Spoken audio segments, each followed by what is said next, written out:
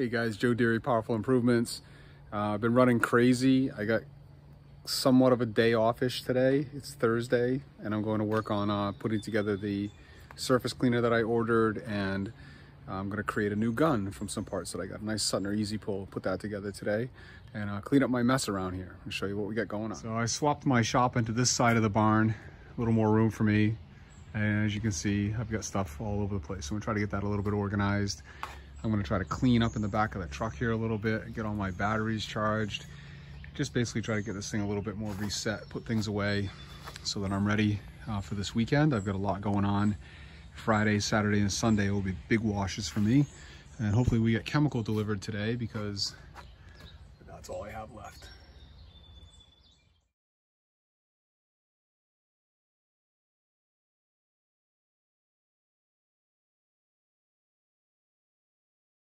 All right, we bought the GP Hammerhead 18-inch surface cleaner. Looks like it's going to work out pretty good for us. It came set up for a 4-gallon machine, so we're going to swap out the nozzles that we want for the 5.5. Came with all the parts that we need. Looks like a fairly simple setup. Handle just clicks together. A couple bolts go in there. Thread a fitting into the handle. Thread a hose into here. Hook up to the brackets. Piece of cake. So I'm going to read the directions and jump right in and get this thing built.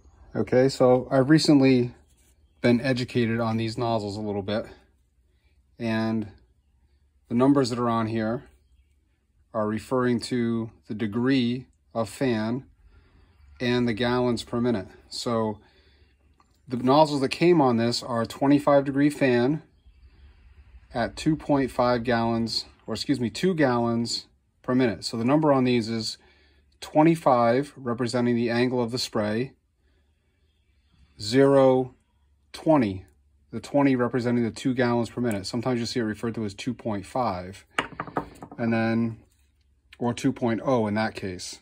The new nozzle that I'm putting in is 25-0-25 or 25-0 2.5, and this represents a 2.5 gallon per minute nozzle at 25 degrees. So when you're using multiple nozzles, you take your gallons per minute and divide it by how many nozzles you're using, roughly, okay? So I was advised on this machine. I know one guy who I respect very much, his name's Parker Bateman, runs the same cleaner with the same machine and has great luck using the 5 gallon per minute nozzles, even though we're producing around 6 gallons per minute. He says it ups the PSI just enough to make this run perfectly. So I'm gonna try the 25-0-25, and that's 25 degrees at 2.5 gallons per minute per nozzle. So times 2 be 5 gallons per minute on this thing. So I'm going to put these in and I'm going to give it a shot. So at some point I'll upgrade to some True Blue. Right now I'm using regular old Teflon tape, which is what I always use. At some point I'll get a little True Blue container and we'll give that a try. Okay, and also you should line this fan up in line with the beam so the fan is spraying flat this way.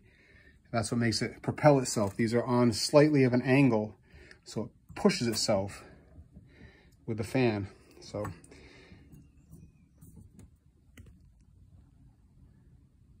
in line with the bar. All right, it comes with this inline filter that goes here in the handle. So I'm going to connect that just like that. And then we're going to put on our connector here so I can plug right directly into the hose. And I'm going to also create a quick release ball valve setup today so that I can put that in line here when I'm going to be using this and be able to switch devices out. I don't currently have the ball valve set up, but I'm going to make one with a swivel on it, so it's going to be nice. So that's an inline filter, and then this is the brass general pump fitting that came with it. We're going to use that up. Okay, we got everything thread taped, ready to go. And then simply plugging this into here and screwing that in, and it'll be good to go. This is just on here with these quick release pins, and nice, pretty rugged setup. I'm real happy with this. I wish I would have made the upgrade long ago, which everyone said was going to happen, and I'm not in disagreement. This unit was only 300 bucks, and I understand it's fairly durable. So that was kind of the driving point for me, was for 300 bucks, how can I not? and we're gonna give it a try. All right, so that's all done. All the fittings are on it. We've got it professionally customized with the Powerful Improvement sticker. Get the lettering aimed in the right way. Pretty slick. Nice lightweight unit. I'm gonna give it a try in a few and see how it goes. All right, now we're gonna make a nice DN10 ball valve with a Mosmatic swivel on the hose side. So hose is gonna connect here, swivel, on-off switch, and then this will go to either the gun or the surface cleaner or whatever we decide to use. But this way I can swap it in and out quickly on the end of my hose if that's how I want to use it for the day. We're also going to be trying some ball valve rinsing and some ball valve washing now that we're going to have this set up. And I'm going to get this together real quick. All right, that's beautiful. Nice, clean, all the way through. And the advantage to rinsing or having the open flow be on this end is that you're not, when you go to do this and you open it up, you're not blowing O-rings out of that constantly. And that's what will happen when you start putting some pressure on there and you open it up. It'll blow your O-rings out. So this is why guys run them this way. So you're always tapering down with the flow. It's always going in. That way you're not hitting lips on the way up. So this is nice and smooth all the way through. And we're going to remove that little chrome piece on the handle right now. All right, because we know that's going to come right off of there. Those things never stay on. So, bye-bye. All right, so next we're building a little pistol gun. This is the Sutner ST2305. It's also known as the Easy Pull. It's very, very light on the trigger. Nice lightweight gun. And we're doing stainless steel fittings wherever possible. Okay, I never buy brass anymore. I'll use a brass fitting if it's, you know, something that's already there or laying around. But anything I buy from this point forward this year has all been stainless, much easier to replace. So we got all thread taped up. We're gonna go here, okay, and then we're gonna be able to connect our nozzles right there. So we're gonna have a short gun. And then I'm doing a quick release here. I'm probably going to add an additional Mosmatic swivel in here like I have on my other gun, because I don't do a lot of this back and forth with the ball valve. If I'm just downstreaming, I don't need to be lugging this thing around. And you know, this is fairly heavy. This unit right here, all told, is heavier than this is going to be. This is all plastic. Again, it's, you know, quite heavy, especially with all these connections. So on the norm, I don't want to be carrying that around. But if we're going to be surface cleaning and power washing, we'll swap that in. So I'm going to get this pistol built. All right, there you go. Sweet, nice little gun. And we're going to give that a try over the next week or so.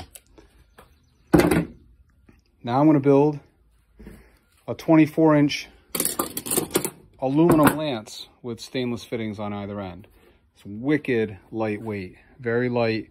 On the occasion that I need a little extension, I can drop that right on this gun or even on the other gun. You can lace two or three of these together too.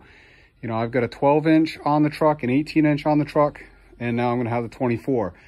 So, I mean, in a pinch, you could link 2 or 3 of them together to reach a spot if needed. But that's the one that's getting built next. Oh yeah, baby.